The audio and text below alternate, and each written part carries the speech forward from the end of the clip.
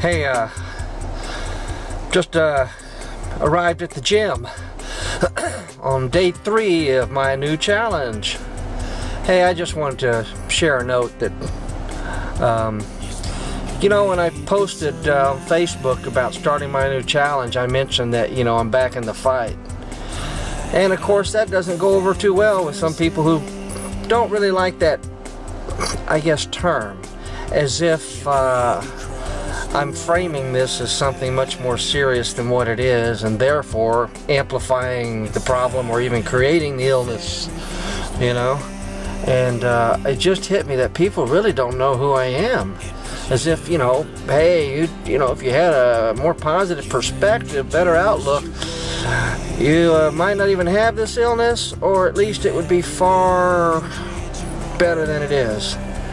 And they don't get it that, man, I am Mr. Positive every single day, and the term fight is absolutely appropriate. It'd be one thing if this was just a minor annoyance, kind of like my asthma is, you know, but it's a profound impact every single day, and it's kind of like getting hit by a truck every day when I get up. I mean, that's something where, you know, you don't want to focus on it and all that stuff, but you got to deal with it. And I don't know if you can see now, I still have a little bit of that glazed look in my eyes just from the impact, you know, that I normally feel when I get up. And it takes a while for me just to shake it off. And I'm sitting there going, my God, what happened? You know, and it's been this way 10 years, man. So, you know, people think, hey, you're just trying to draw attention to yourself or something like that. I don't want to do that. I don't want pity or anything like that. I don't even want admiration, you know, even though I think what I'm doing is pretty damn admirable and courageous. But that's not what it's about for me. It's just simply this. I'm not going to be a phony. I'm not going to pretend something is one way when it isn't.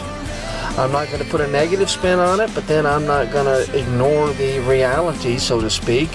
And a lot of that has to do, one, with being honest and having integrity, but also because I have tried just, you know, sugarcoating the whole thing, but then when people see you not living the life you claim you want to live, hey, you're not in church, you're not doing this, you're not doing all these activities that you say are important to you, well, they think you're just a phony and a talker.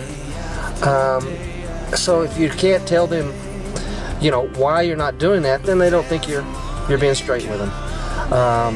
And by and large, you know, any of those type of things that I haven't participated in, it's been only because illness has, you know, hit me upside the head to where I wasn't able to. You know, not a loss of interest, not a lack of enthusiasm or motivation, just not physically able to, you know. And I think a lot of people are just not willing to accept that reality that a chronic illness could hit you and you don't have much control over it.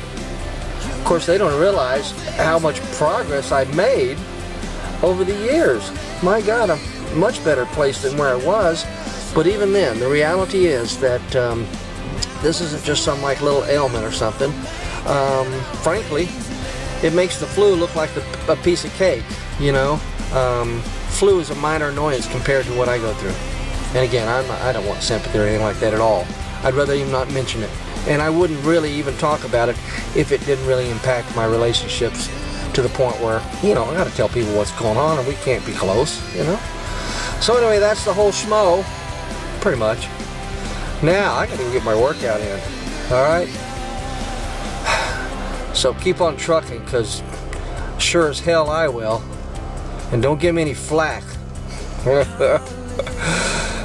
Oh man, you know, on a quick note, I'm pretty humble here, but sometimes there's some people I wish would just say, hey man, you know, that would see, you know, see this for what it is.